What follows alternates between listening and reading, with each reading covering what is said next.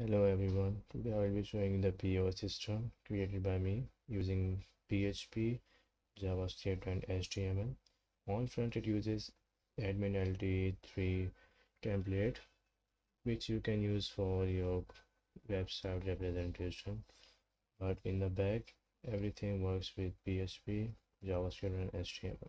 So on front you get two options, one is for login and one is for I forgot my password. If I click on it, simply says contact admin or support. And if I have the credentials, yes, I'm also going to show you the admin. I am going to show you by using admin credentials. You can create an admin account plus also a user account, and both have different options. So when we log in, we can see the mail by which we have been logged in the lower right corner, and we get change password option, full screen option, and logout options and create new order. And in this POS system you get options of creating order, adding your product, your category and order list. Currently I have created two orders previously for some checking. I can also add staff to it for creating more users for using this, but they will have less options currently being shown to admin. So let's create a new order, but before, let's start from scratch and add a new item. For adding a new item, you have to create a category so you can bind that item to that category. So currently there is only one category. For adding a new category, you have to click on add new category and create a new category. So let's suppose I create a category of potato chips. Here, category added successfully. Potato chips potato chips is added as in category. Now I can add a bind product to this created category. Add new product. Simply click on add new product.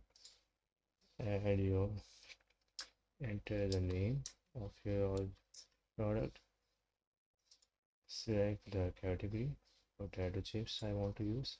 Select the price. You can use price of 70. Enter the stock which you have received from warehouse. Description, you can use like barbecue flavor. So add item, product added successfully. So now if I go into my product here, this is the new product I've added. Lay's potato chips, sale plus 70, stock barbecue flavor. You can also add some other new product like Lay's potato chip 70, stock is 100, but now with different flavor. Because I choose flavor. Edit. Now if I go into product list, here it is. This purchase now got with the flavor. I can edit it again from here or delete it. So let's delete this item here. Are you sure you want to delete? Yes, delete it. Delete it. Product is successful. Here the product is gone now. Now after we have created a new category, added an item to it, now I can create a new order. You can create new order from here or from here. So let's create a new order. So let's suppose a random person name. His name is Robin. Select it, which is automatically selected, and times automatically selected. And I click on plus button here. Now enter quantity. Let's suppose this person wants to buy 4 product of this item, 4 quantity of this item. Now you notice that as I increase the quantity, the total is also calculated. Same, the remaining and subtotal is also calculated. Now if this person buy 4 quantity of this product, its subtotal is 280 and I want to give him a discount of 40. Automatically the subtotal minus discount is calculated in total, and this person pays me like, let's suppose 500. Now I have to give him minus 260. It shows in the remaining.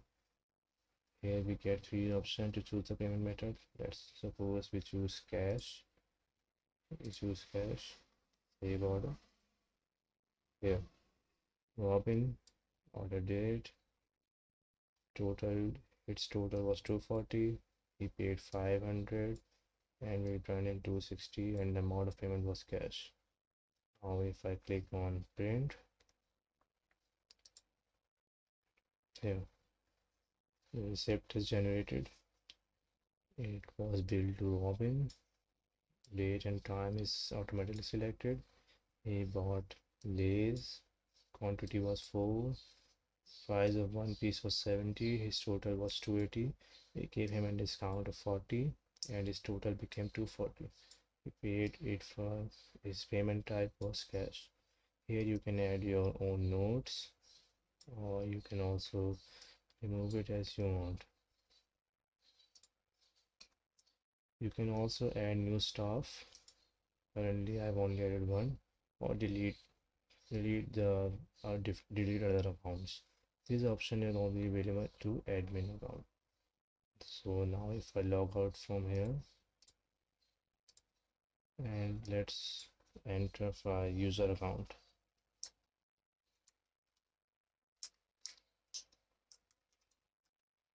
So logged in successfully.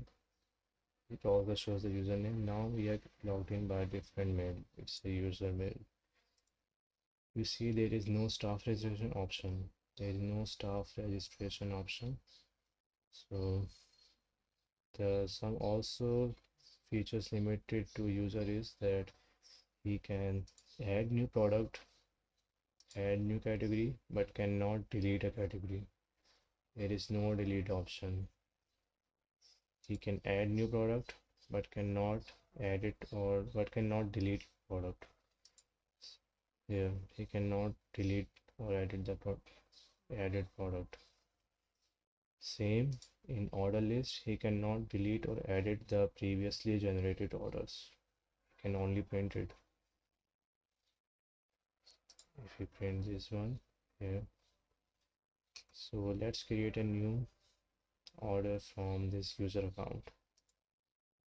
Let's create a new category first. If I want to show, it's just a formality.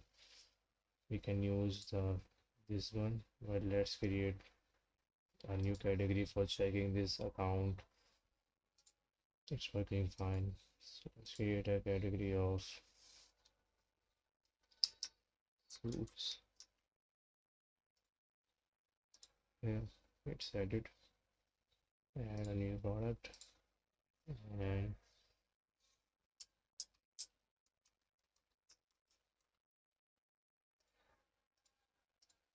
choose price. Could be anything. 250. Stock is 99 or 100.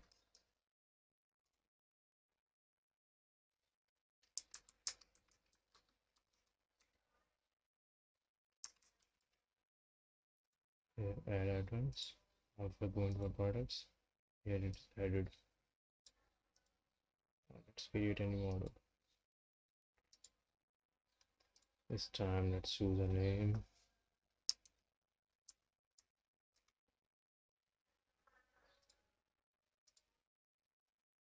Create a new order. Console here. Enter quantity. Let's suppose this person buys 2 of it. 3, Let's suppose he buys 2 of it, and we give him a discount of 30, and he pays us 1000 here. Everything is automatically calculated, and we choose this card to pay it. Yes, currently we have a stock of 100. We have sold 2 to it, 2 to this user. Save order. Here, his total was 470. He paid 1000, and we return him 530. Print this invoice. Here, corn soup, 2 quantity, discount we given him, grand total, and his payment method. So now let's check the remaining stock. If we go back to creating order, and if we check the corn soup stock, here it's now remaining 98 because we sold 2 to this user. So the remaining stock is 100 minus 2, 98. And here's my order list, my products. The user also gets the option to change his password. Here he can change his password, but the old password should match. If the old password doesn't match and he tries to enter some new password,